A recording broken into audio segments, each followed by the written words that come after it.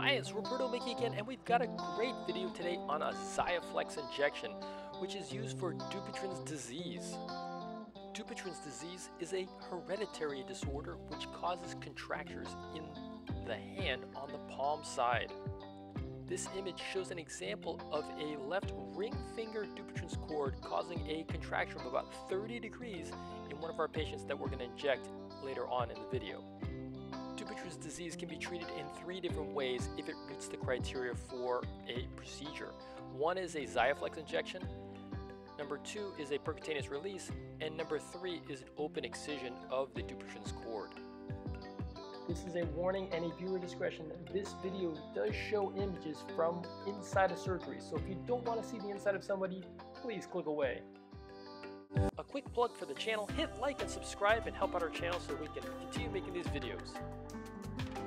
Xiaflex is the brand name, and Collagenase Clostridium Histolytic is the generic name. This group of enzymes was isolated from flesh-eating bacteria. The enzyme functions by destroying triple collagen and collagen. As you can see here, we're using a very small needle, usually a 27 gauge needle, to administer a small amount of the enzyme in various parts of the Dupuytren's cord. Typically, this part of the procedure I perform without any local anesthetic, as I don't want the local anesthetic to move the enzyme to anywhere outside of where I inject. After the injection, 24 to 72 hours later, you can manipulate the finger and break the cord.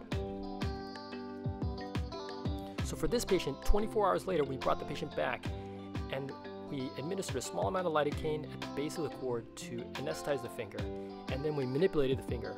And here you will see it and hear it.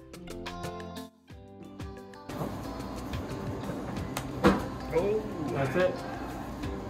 So it's a lot straighter, no more cord.